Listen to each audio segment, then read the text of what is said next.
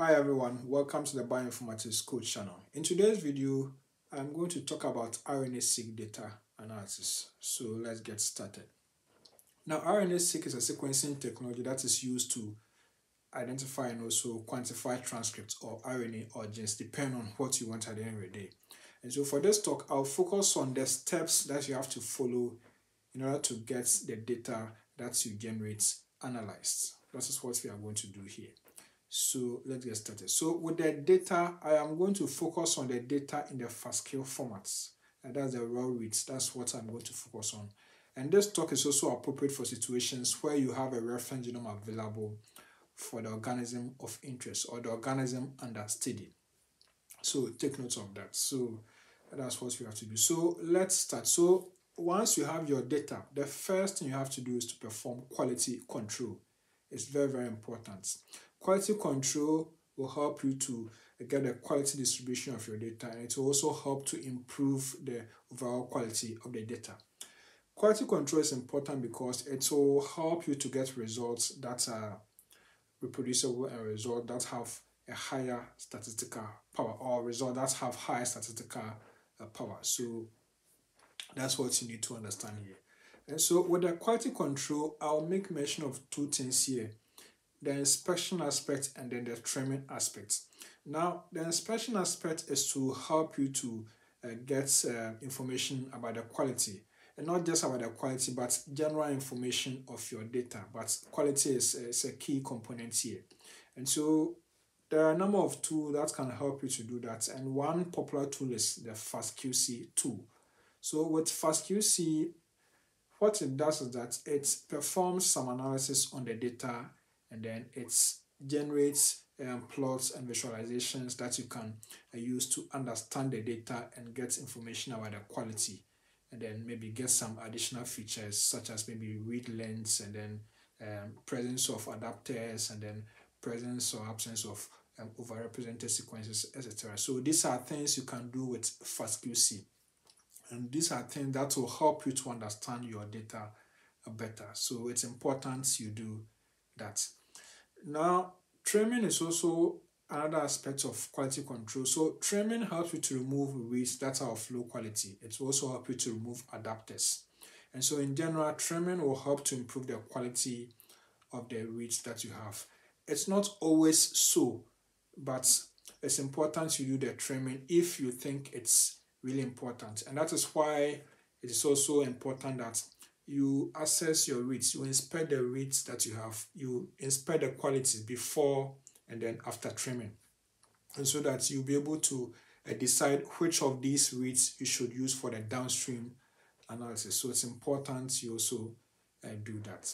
So that is it for quality control. So let's move to the next activity, and that is aligning or alignment, or some also say mapping. I mean, we use these words interchangeably, but the point here is what I want you to focus on. So the purpose of aligning is to help you to identify the locations or regions in the genome where the identified transcripts map to.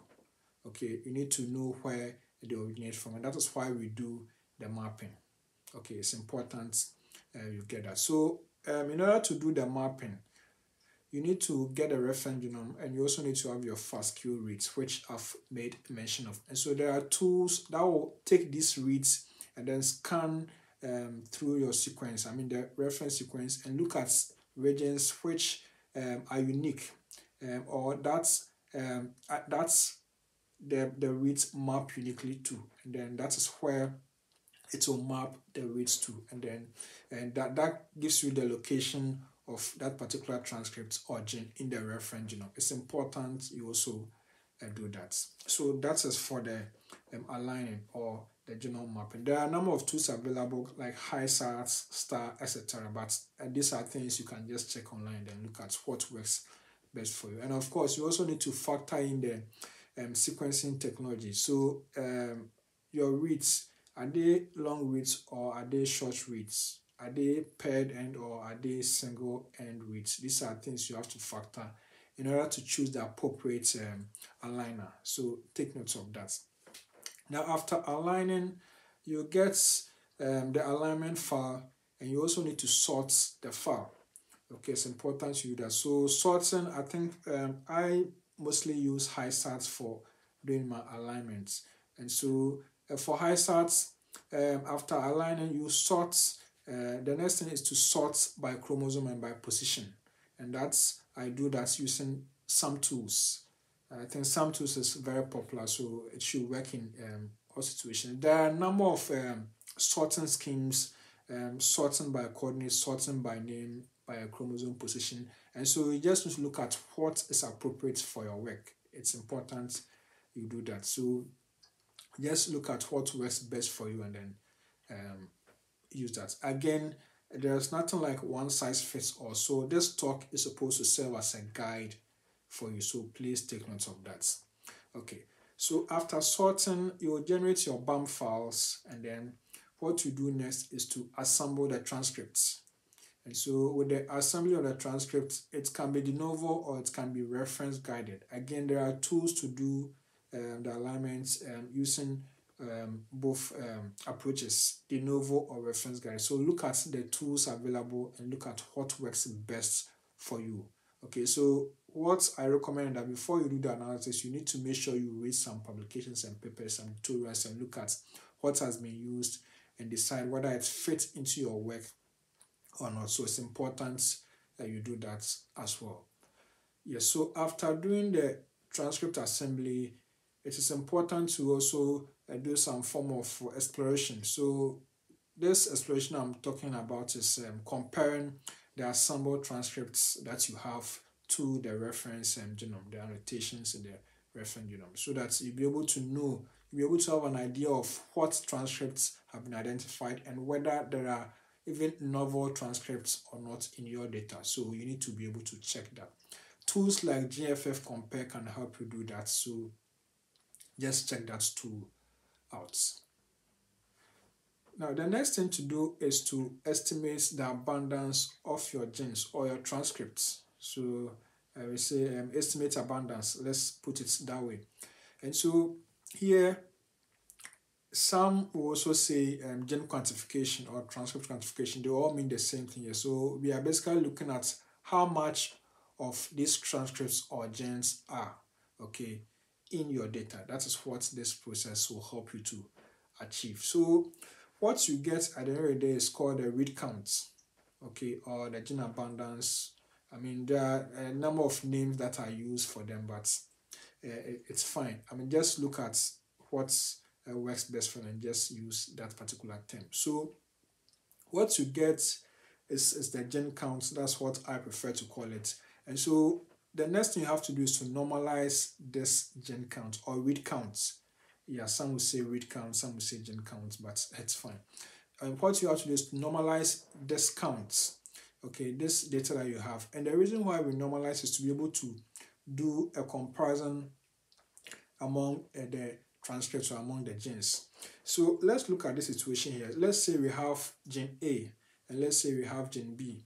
Gene A has a longer length than gene B.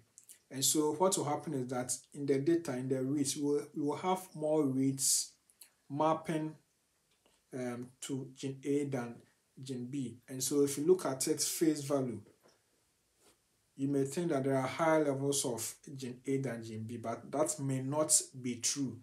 And so the length may affect this interpretation. That is why we normalize, so that you'll be able to account for situations like this. That is why normalization is also very, very important here. Otherwise, you may have results that are biased.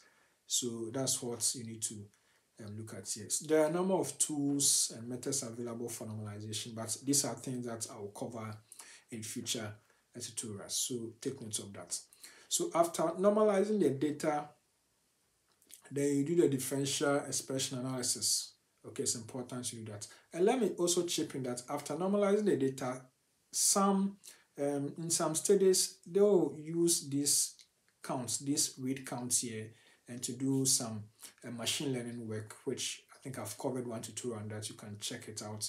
And those that will proceed to do the differential expression analysis. So these are two things here. So the machine learning is just something I checked, but our focus today is on differential expression analysis. So let's proceed with that. So Once you have your normalized read counts, you perform differential expression analysis. So this analysis is to help you to identify genes or transcripts that are differentially expressed. Okay, so when we talk about differentially expressed, we are looking at up-regulated or down-regulated transcripts or genes. Okay, and so usually with the RNA-seq experiments, you have case and control. So this particular result will tell you if maybe case and control, whether there are some genes that have a high level or that have had their expressions increase, okay, than others, and whether there are some genes or transcripts which now have levels decrease, or we call them down-regulated.